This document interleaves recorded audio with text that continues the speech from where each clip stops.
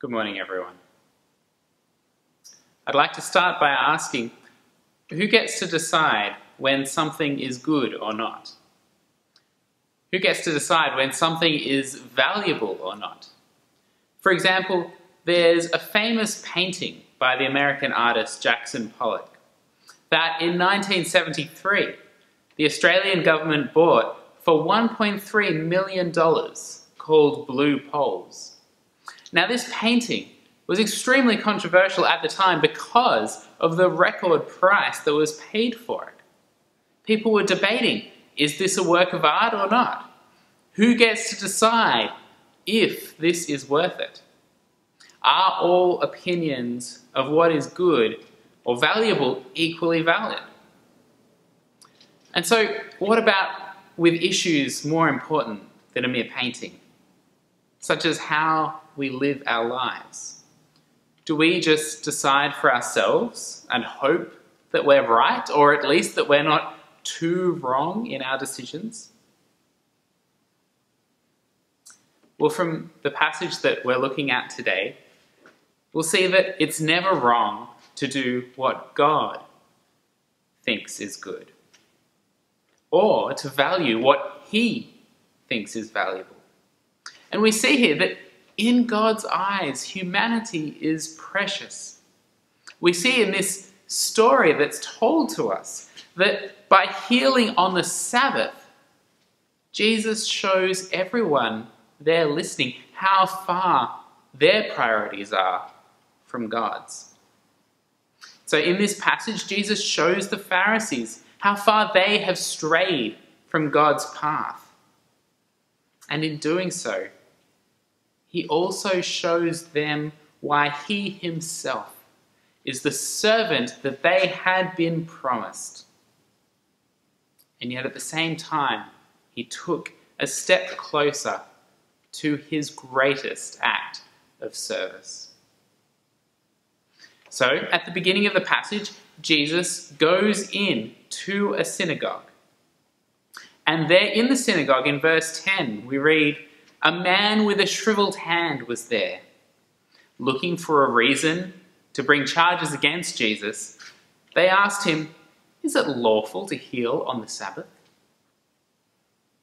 Now, it's interesting. The rabbis did permit healing on the Sabbath at that time if life was in danger. But where it was deemed that there was no immediate danger, there was not meant to be any healing either.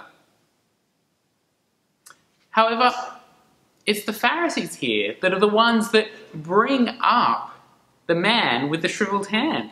They're the ones who draw attention to this man. The man hadn't actually asked for healing when they asked Jesus about it. They weren't genuinely searching for information at this point. They asked so that they could accuse Jesus. So Jesus tells them this analogy about the sheep to show them how far they have strayed. In verse 11 and 12, He said to them, "If any of you had a sheep and it falls into a pit on the Sabbath, will you not take hold of it and lift it out? How much more valuable is a person than a sheep? Therefore it is lawful to do good on the Sabbath." Now, at this time, the Jews in general, they showed great care for their animals, and they would take whatever action was necessary to deliver them from such a plight as the one that Jesus outlines here in this short parable. And the question that Jesus is asking them here, it's not simply rhetorical.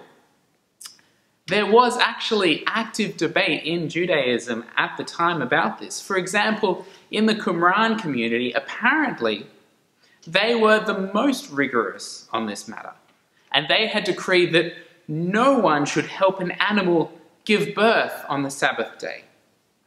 And if he makes it fall into a well or a pit, he should not take it out on the Sabbath. That's how strict they were being in their rules about what could and could not be done, what help could or could not be given on the Sabbath. So for most people, Yes, it's okay to help animals on the Sabbath. But if people really are worth more than animals, and at least most people at that time and today would agree with this, at least in theory, if people really are worth more than animals, then shouldn't it be a good thing to help them too? For Jesus, human need was primary. Even though this man with a shriveled hand, even though his life was not in immediate danger, Jesus saw no reason why he should suffer one moment more. And there was apparently no comeback for those who objected. How could there be? And so Jesus turns his attention to the man and simply gives the command, "Stretch out your hand." He's commanding him here to do something that he shouldn't be able to do. Well, with his shriveled hand, he can't stretch it out. But in that instant, yes, he could, because the man's hand was restored, healed in a moment by Jesus' words. And so, how do the Pharisees respond in verse 14 there? Well, Matthew shows us that the natural response to witnessing this healing on the Sabbath for them was to go out and to plan a murder on the Sabbath. How perverted and legalistic their idea of what is good must have been for this to be their response. They were completely blind to the fact that God had done a wonderful thing right in front of them for this formerly crippled man. So though there's vicious and unprincipled opposition to Jesus here, he stands his ground, standing up for what he knows is right, without the need to hit back, to fight, even though supposedly he easily could have done so. Because Jesus himself is the servant that they'd been promised. And here he is, taking a step closer to his greatest act of service, his death on the cross and resurrection again for our sake. He knew what they were plotting, yet he also knew that it wasn't yet time. It says in verse 15, aware of this, Jesus withdrew from that place, and a large crowd followed him, and he healed all who were ill. He warned them not to tell others about him. Not only does Jesus heal all who come, but he warns them not to tell who he was. That's because the typical person in Israel at this time was hoping for liberation from the oppression of the Roman occupation, the fulfillment of the promise of a Messiah who would restore the kingdom of David to Israel in some way. And Jesus wants the people to see that his purposes in coming, his role at the Messiah, is not the same as their expectations. In fact, it's much greater. His purpose, as we see in verse 17, is to fulfill what Isaiah said.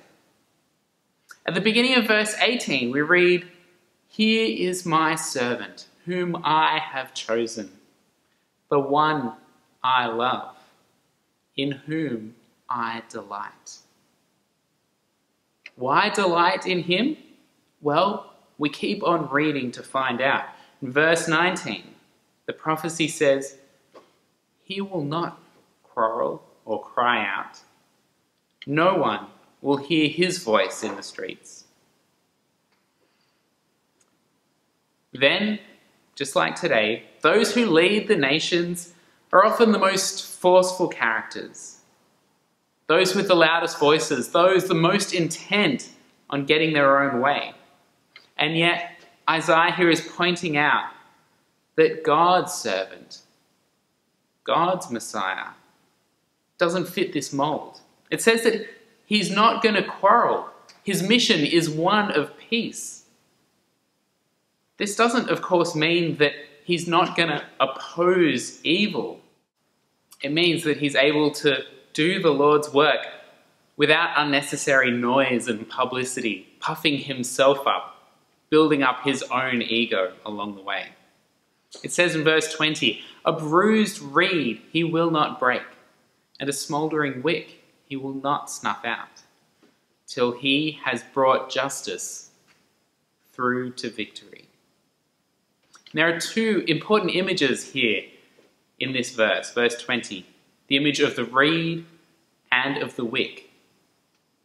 These are two things that normally would easily be thrown away, but with love and care, they can be made good and can still be of use.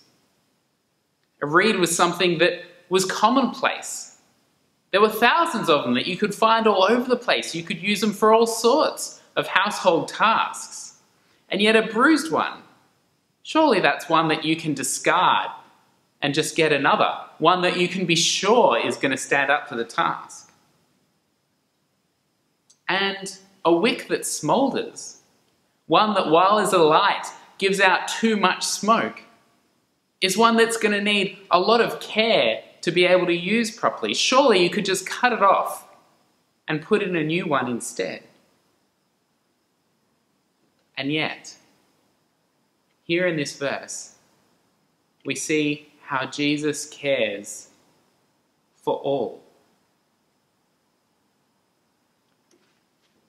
That the lowliest of people are still of great importance and value to God, can still be used by God, can still do amazing things with God's help. And so in this passage, we see that opposition to the work of God's kingdom, well, it is real. Jesus was opposed to the religious leaders at the time. We're given this image of a spirit-endowed servant who does not quarrel or cry out, who deals gently with those who are hurting and the oppressed, but who doesn't waver in leading justice to victory. This is a striking example of the balance of strength and gentleness, conviction and compassion, unwavering commitment to do what is right, and yet at the same time, humble servanthood that doesn't have to beat others down to be able to stand. However, those who were opposing Jesus, they couldn't recognize this. And why? Why could they not recognize the hand of God in Jesus' ministry? He had come as the messianic initiator of God's kingdom, and yet those who were most responsible for recognizing him appear to be the most blinded when he is right in front of them. This should, I think, cause us to pause and consider as well. When we are faced with Jesus' role in our lives, are we ever more like the Pharisees? Those people who are more willing to focus on what we think is good rather than what Jesus is showing us to be good. They should have recognized who he was, and yet they were blinded by their preconceived ideas that all the evidence that they had right in front of them couldn't possibly point to the direction that it was, because in their minds it was impossible that Jesus could be the Messiah. They had these assumptions before they had looked at any of the evidence at all. It's easy for all of us to have preconceived ideas about God, about what he should value and what should be important to him. And so we need to think. We can all have preconceived ideas about what God should value, about what should be important to him.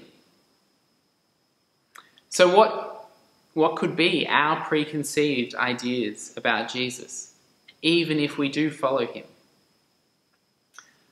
There's a quote from the author Anne Lamott that I find really helpful in this topic. And she says that you can safely assume you've created God in your own image when it turns out that God hates all the same people you do. I think there's something very insightful about that quote. The idea that it's so easy for us to create God in our image, to be the small God that we want him to be, to agree with us, rather than the God who is infinitely greater and infinitely better than any of our hopes, any of our values, anything that we could come up with on our own. And thank God that it's never wrong to do what he thinks is good. And it's never wrong to value what he thinks is valuable. In this passage, Jesus has shown the Pharisees how far they have strayed. And yet at the same time, he's shown them why he himself is the servant that has been promised. And at the same time, he took a step closer towards what has wonderfully been his greatest act of service for our sake. So let's now pray. Our Lord and Heavenly Father, we thank you for this passage. We thank you for the reminder that it is, that what you value, that what you love, is what we should seek to value and what we should seek to love as well. Father, we pray that our characters will be aligned more and more with who you want us to be. We pray that you will align our characters more and more with Christ, to be people who proclaim justice, to be people who delight in knowing you and making you known. And in Jesus' name we pray. Amen.